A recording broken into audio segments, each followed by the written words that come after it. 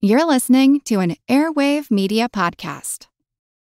Hello, everyone. My name is Wesley Livesey from the History of the Second World War podcast. My podcast is a mostly chronological retelling of the Second World War, starting not with the beginning of the war itself, but almost 2 decades earlier, to try and determine why and how the nations of the world would find themselves in a worldwide conflict just 20 years after the devastation of the First World War. You can find History of the Second World War on all major podcast platforms or at historyofthesecondworldwar.com. You raise your right hand and repeat after me. I, Michael Richard Pence, do solemnly swear. I, Michael Richard Pence, do solemnly swear. I, Kamala Harris, do solemnly swear. That I will support and defend the Constitution. That I will support and defend the Constitution. That I will support and defend the Constitution. Against all enemies, foreign and domestic. Against all enemies, foreign, preservation. Splendid misery. A man in a cataleptic fit, unable to speak. The fifth wheel on the coach of government. The last cookie on the plate. The spare tire. The next highest job in the executive branch and the lowest at the same time. The pitcher of warm spit. A nullity, a nothing. A sand trap of American politics. These all tell you about this office.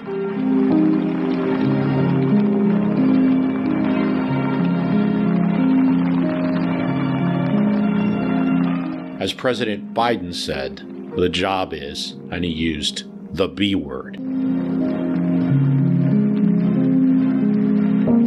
Of course, he didn't say that in a large public speech. He said it to the vice president of the Harvard student body.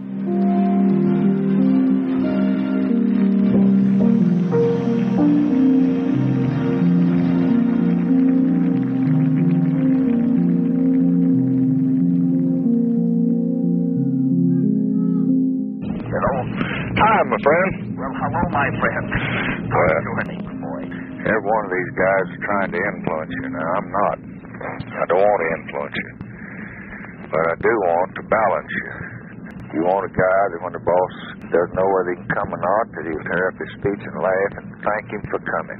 You want a guy that when he got to go down in the swamps, the boss can't go, that he'll love to do it and be happy, even though it just cuts his toenails off. Somebody's got to do that. Now, you've done it all along. I mean, you'd have to not be reading news at all to not see headlines about Kamala Harris and the job she's doing as vice president. It's more a discussion of vice presidents than we normally get. Probably the exception of recent vice presidents would be Quayle and Cheney. It's not to say there always is the occasional, especially Washington insider stories about the president and the relationship between the vice president and the president. Are they having lunches together and the like? There's a lot of different headlines that you're seeing. Oh, the poll ratings are slipping. Oh, there's the dissension among her staff. Oh, she's not being treated well by the Biden people and the like. And as someone who looks at the history and specifically has a soul side podcast about vice presidents, like everything, I have to contextualize a bit. I just can't get away from thinking all the things you're talking about have certainly been true in history. For instance, president staff being a little suspicious of and or just kind of monitoring the activity of the vice president has to be the case with almost every vice president. I'm probably going to say there the exception is Cheney. Vice president constitutionally is the only person who doesn't work for the president in a sense, constitutionally, has a job that's defined, is elected per the 12th Amendment by the American people in the same election as the president. Then you get into politics, and it's almost as if the vice president works for the president. And the 12th Amendment gives it, in effect, to political parties or some organization that can elect a president and vice president to decide on a single ticket. So it's not like parties are in the Constitution. It's not like the Constitution says the vice president works for the president. Not only does it not, it actually defines roles outside the presidency. But the 12th Amendment ties the vice president to the politics of a party, and if not a party, some type of organization to that president. You want to be on this ticket, you'll do as I say. You want to run again, you'll do as I say. Those factors always have been present. That power has been used. You start with the very first after the 12th, and that's Aaron Burr. He's not chosen for the vice presidential ticket of 1804 again. He has completed his duel with Hamilton, resulting in Hamilton's death. Jefferson is still, and others are still, a bit suspicious about his conduct during the 1800 election. They're going to run popular and powerful governor of New York, George Clinton, on the vice presidential slot. Aaron Burr becomes the first one. He won't be the last. You have John Calhoun, who is vice president under John Quincy Adams, who then becomes vice president under Andrew Jackson after disputes with that president. He'll end up twice being removed from tickets because in 1832, it's Martin Van Buren, Secretary of State under Andrew Jackson, who becomes vice president. Schuyler Colfax, during the Grant administration, is useful to Grant in the beginning. He's a leader in Congress, a former Speaker of House. Seems like a good ticket. He's also from Indiana. That's a state that you want to win. But after he gets caught up in the Credit Mobilier scandal about the bribing of congressmen, he's replaced by Henry Wilson. Yeah, I mean, so it's made pretty clear through that mechanism, if not others, that even if the Constitution says you have separate duties, those duties are being the president of the Senate, the presiding officer of the Senate, which gives you the ability to break ties, does not make you a senator. Okay, did you get my report on some of the things? Yes, sir, I went over all of them, and I'm proud of them. But this is the stud. For Hubert Humphrey, there was a satirical song written by songwriter and musician Tom Lehrer titled Whatever Became of Hubert, about what happened when this great fighter for civil rights and other liberal causes went from being a senator to being vice president. Whatever became of Hubert? Has anyone heard a thing? Once he's shown on his own, now he sits alone and waits for the phone to ring. Once a fiery liberal spirit, but now when he speaks he must clear it. And when we get that done, you can go talk about what you have done. But until we get it done, put everything else secondary. However, it's not a cabinet office. That's true. The president can't fire the vice president. And you have also seen some independence. It is the person that can go in there and speak. Certainly as recently as Pence, there's a quote from him where he says, the job of the president is walk in, close the door, and give the president the truth. I don't know how those meetings went. But when the door is open, you stand next to the president, et cetera, et cetera. Gore certainly felt that way. Gore pushed certain agenda items. Walter Mondale felt that way in his relationship with Carter. Like Gore, he was serving a president where they would have lunches, where he had certain... Walter Mondale's not a fan of Carter's Malaysia speech, where he gets on TV and talks about the... he doesn't use that word. That's the way it's labeled by opponents, but he doesn't like the speech in general. Wanted a more traditional speech from the president. Keeps his criticism on the inside. That's how you do it. When George H.W. Bush is serving in the Reagan administration as vice president, Nancy Reagan wanted him to fall on the sword during the Iran-Contra hearing, or at least be the one that goes in and fires the chief of staff, Don Regan. Bush would not do that. A clear sign that that's not my job. It is my honor and privilege to introduce to you a good partner for me, and I think a good partner for our country and the world. So I now announce officially that I will send the name of Nelson Rockefeller to the Congress of the United States for confirmation. Nelson?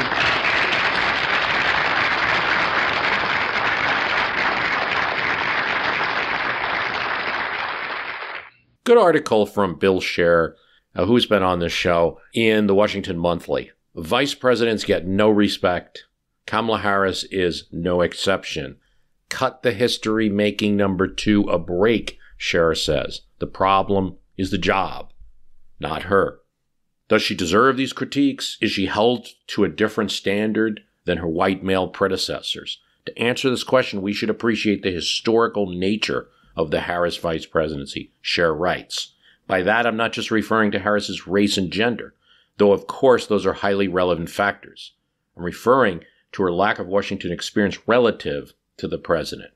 It's a good point that he makes, because it is kind of rare. Usually you have kind of the Obama-Biden, Bush-Cheney situation. You could even go as far as to say Clinton-Gore, because when you're talking about Washington and the Congress, all three of those vice presidents had more experience. You could certainly say that about Pence and Trump. Pence, a former congressman.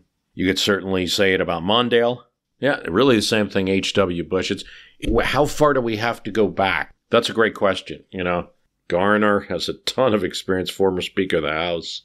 Curtis has a lot of experience. So does Hoover. Dawes has a ton of experience with administrations. Yeah, what you really have to go back to find a vice president who doesn't have the experience level of the president in Washington, say, Nelson Rockefeller and his kind of quick vice presidency from 1974 to early 1977. So you have to go to Coolidge, really. Coolidge and Rockefeller are the two examples I'd pull out where you have vice presidents that had actually less experience than the president they were running under. Unique circumstances for both. The key thing to understand with Coolidge is that he was the choice of the convention, not the choice of Harding.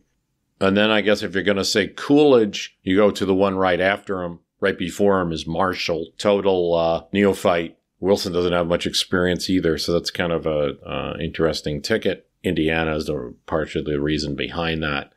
Garrett Hobart is only a New Jersey Republican, has no experience in Washington. When McKinley picks him, you go, really political reasons for that. So each time when you see that there's not and it's been few, there's some politics behind it. We're picking a person that's popular with some particular group of the party.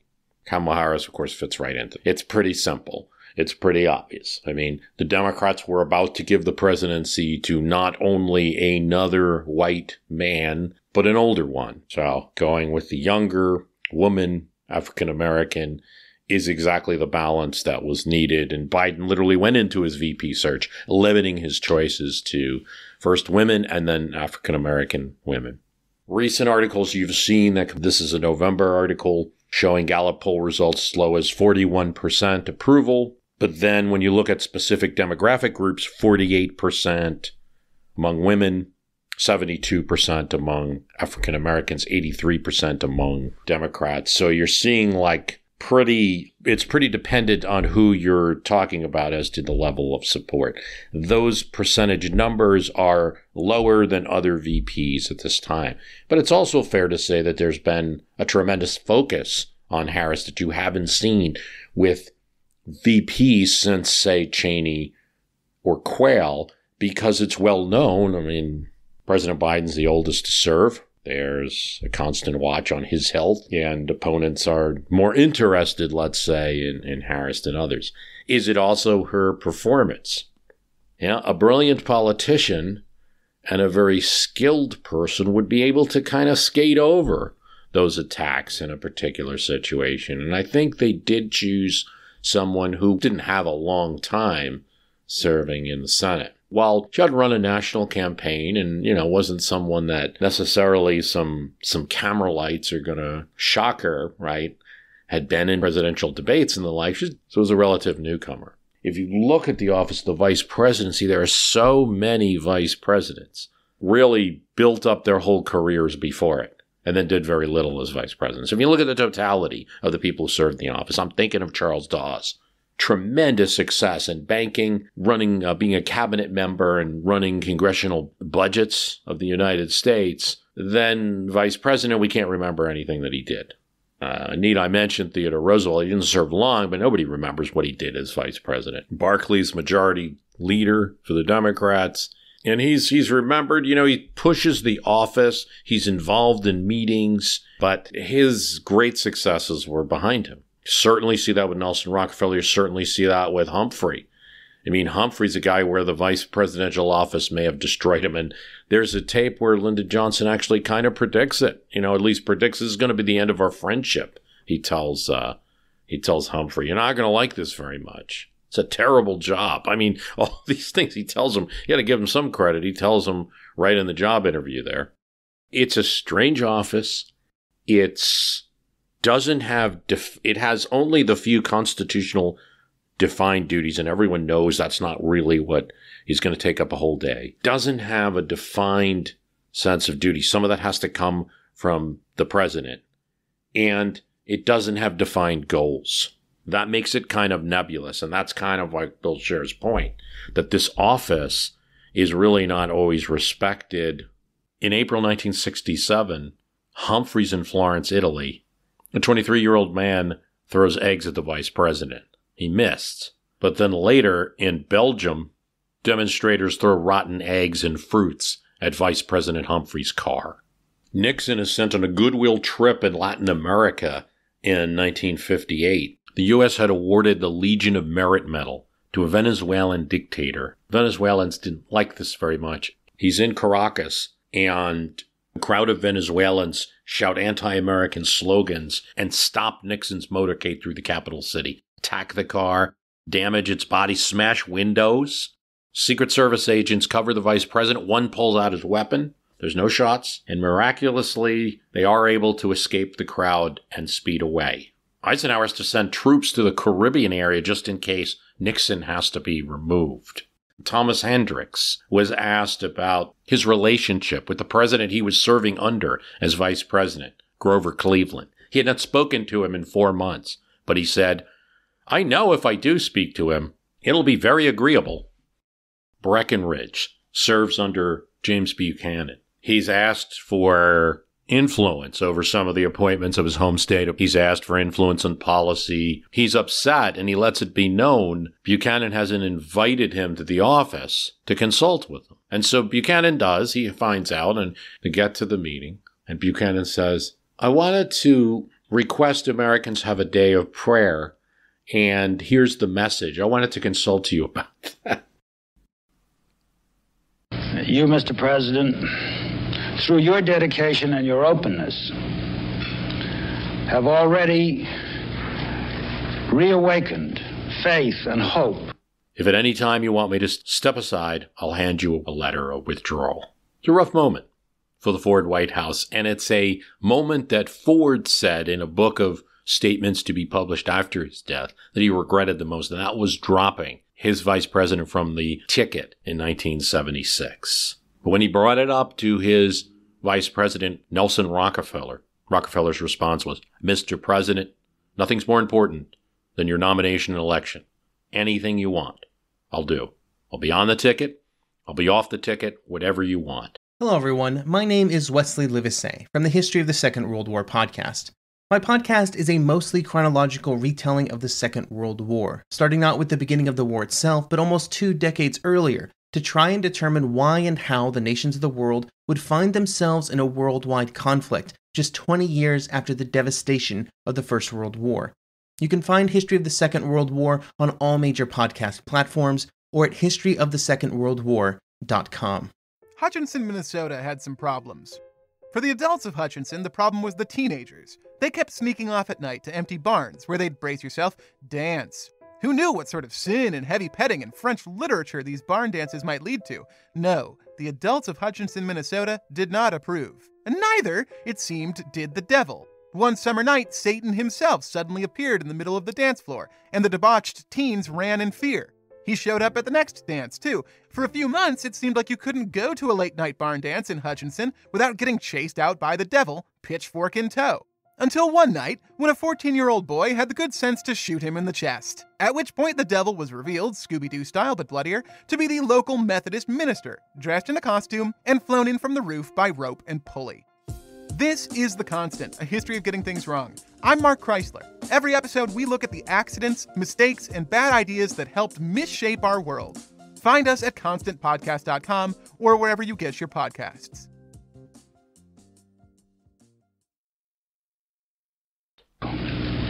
We as a people and we as a nation have the will, the determination, and the capability to overcome the hard realities of our times.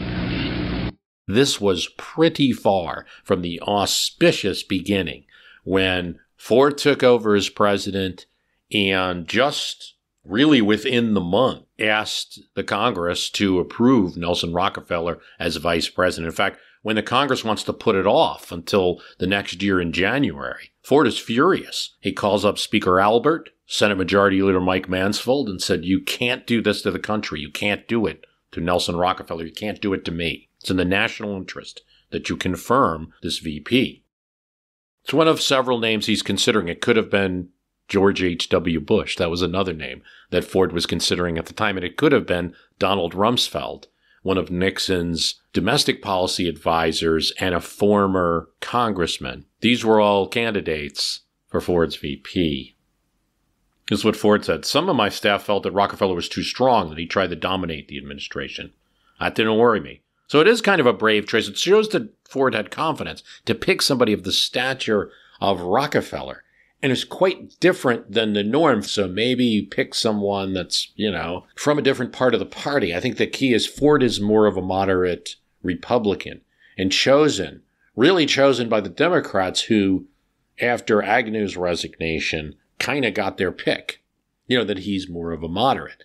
So probably what Ford should have wanted to do is to pick a more conservative Republican. Now, he probably is going to have trouble getting that through the Congress, but maybe shaming them the same way he shamed them as the timing of the decision he could have. Had he picked someone like that, say a Bob Dole, he might have staved off the Reagan challenge. In choosing Rockefeller, the politics were awful for Ford, really. Rockefeller had been present at the 1964 Republican convention, Cowtown right outside of San Francisco, and Goldwater was getting the nomination. Conservatives had surged and were taking over the party for that election. Rockefeller speaks out. President Eisenhower said only 2 hours ago from this very rostrum, the Republican Party should reject extremism from either the left or the right. And that's remembered.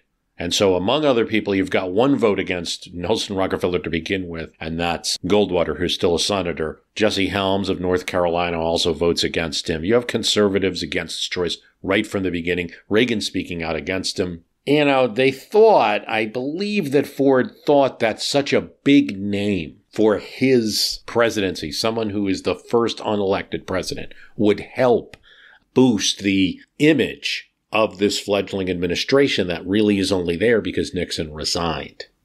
Ford is a pretty new vice president as it is.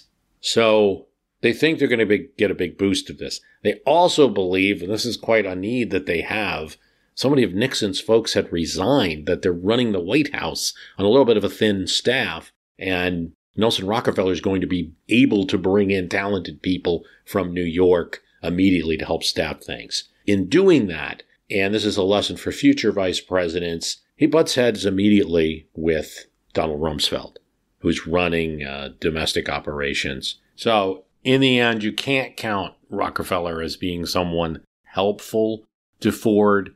As a vice president, he reduced the chances that Ford would get the nomination of his party. But the way that it's done is unceremoniously. And Howard Callaway, who is Ford's campaign manager, Bo Callaway's called, he's from Georgia, has a kind of folksy manner.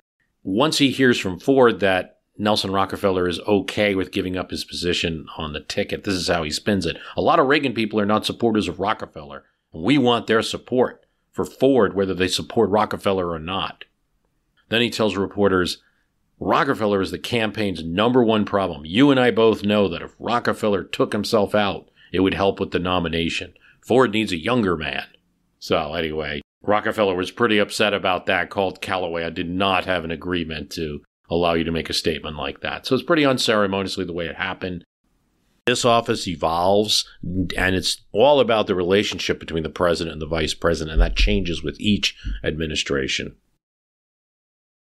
You get to Mondale, and Mondale makes it clear, having talked to Rockefeller, talked to Humphrey, he was Humphrey's friend.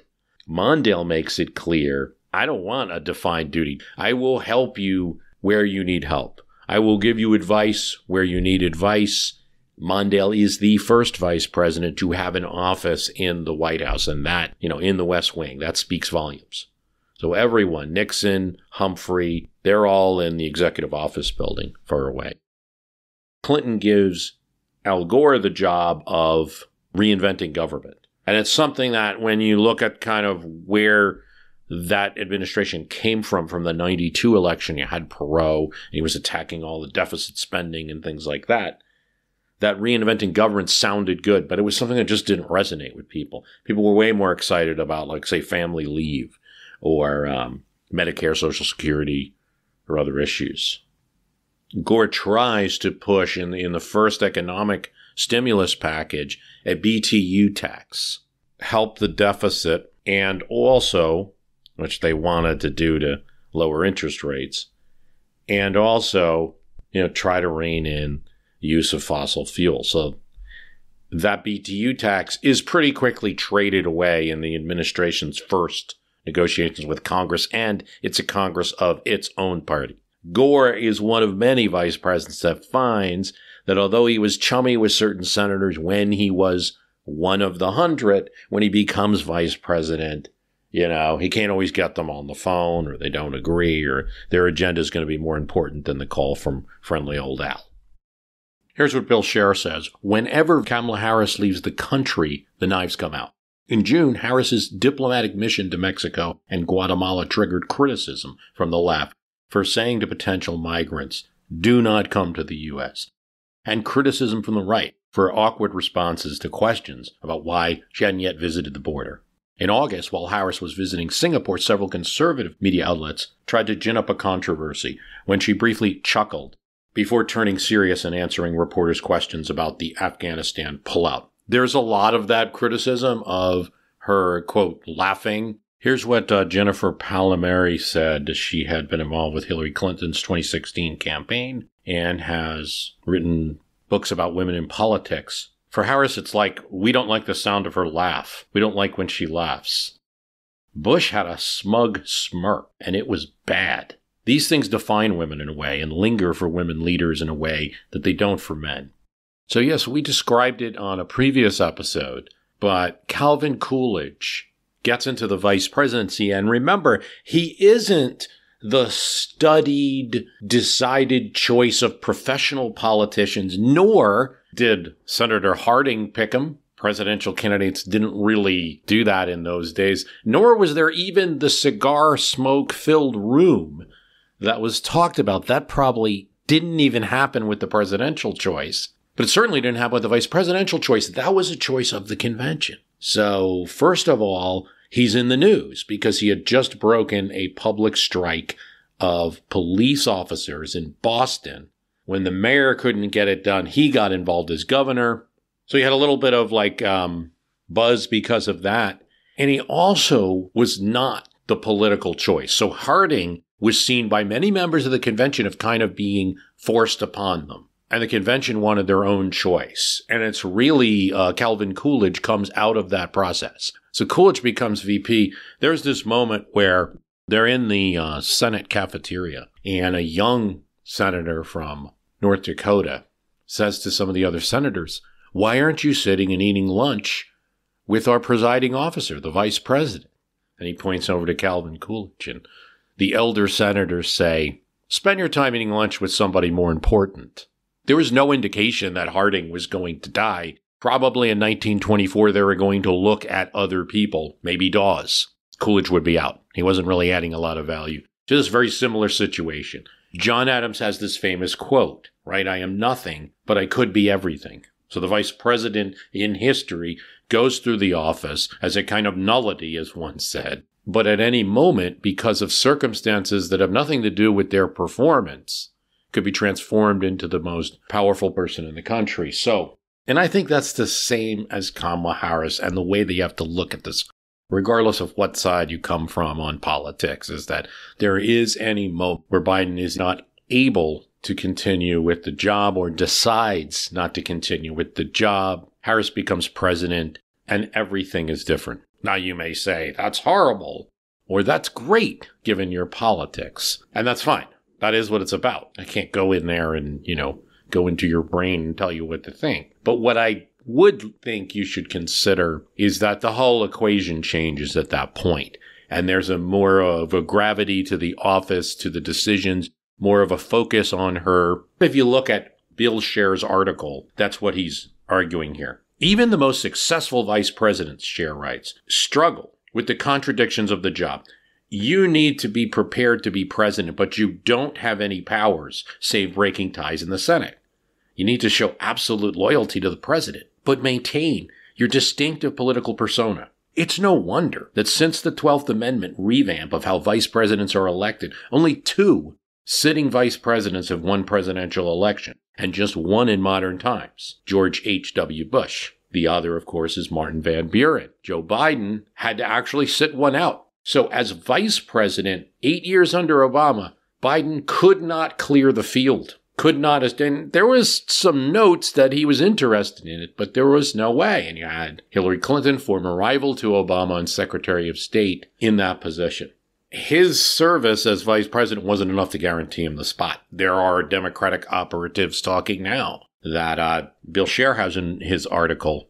She isn't going to clear the field, they say about Harris. And I think that should be expected. If you get to 2024 and Biden decides he does not want to run again, that does not guarantee that Harris is the nominee of the Democratic Party. There would be a very active primary. And I think that should be expected. 4 years is not enough time. If you get to 8 years and you're talking about 2028, I think you have a very different equation, but you still don't have a complete clearing of the field. Like I said, the example with Biden or George H.W. Bush, who had to take on a very strong challenge from Bob Dole. Bob Dole almost got the nomination. Bill Scher has another good point in his article.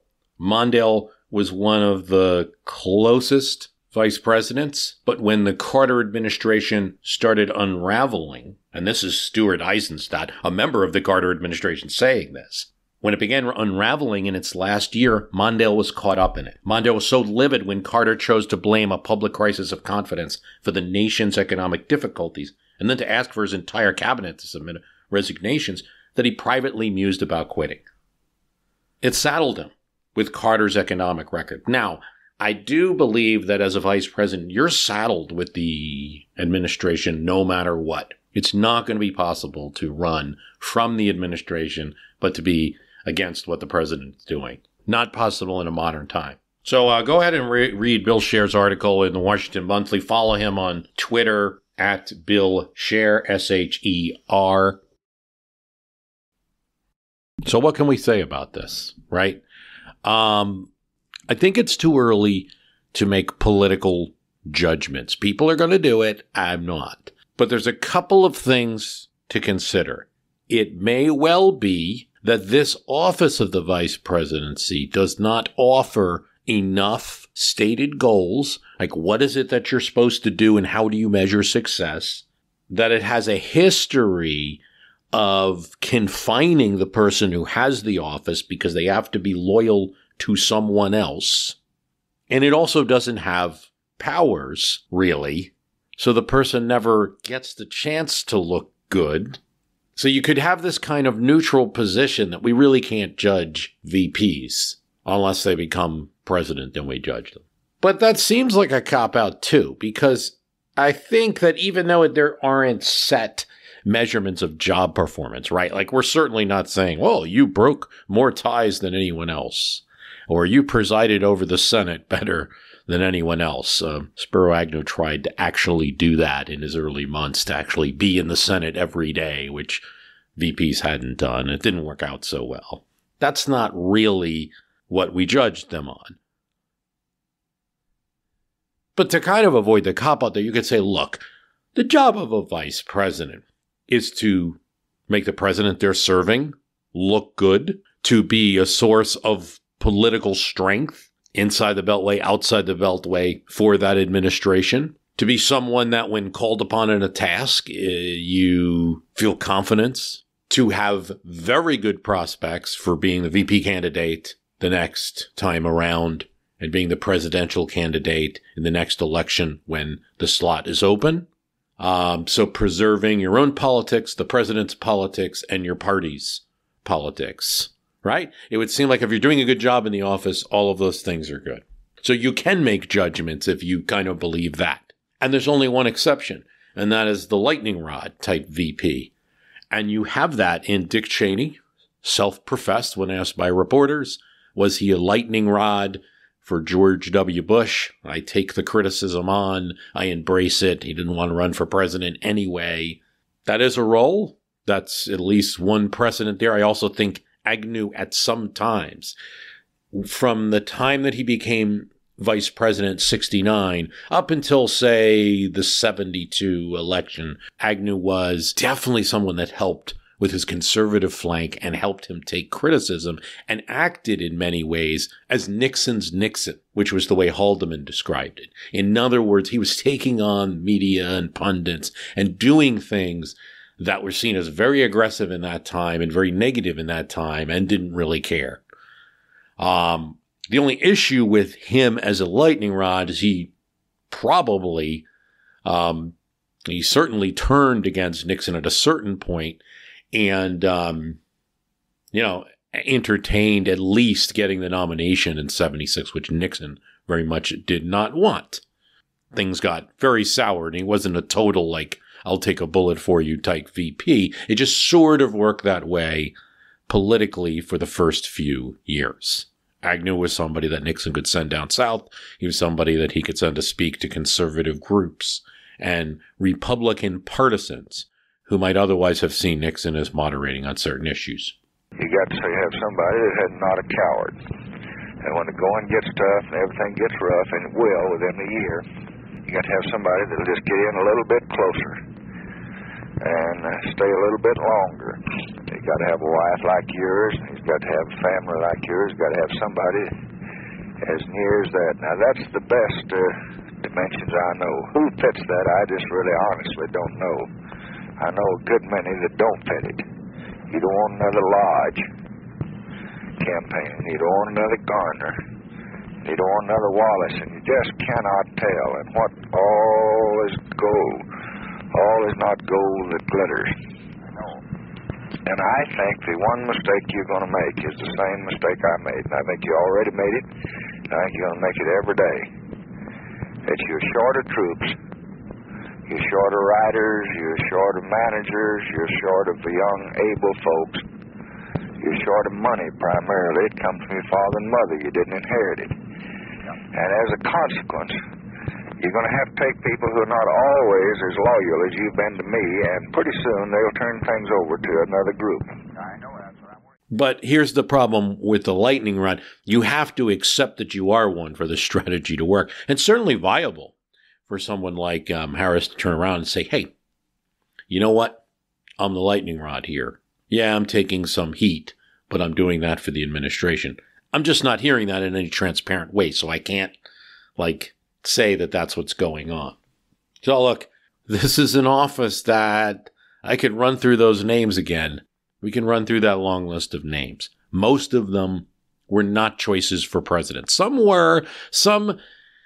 Most of them were the people who didn't win their party's convention, but got enough votes from enough people.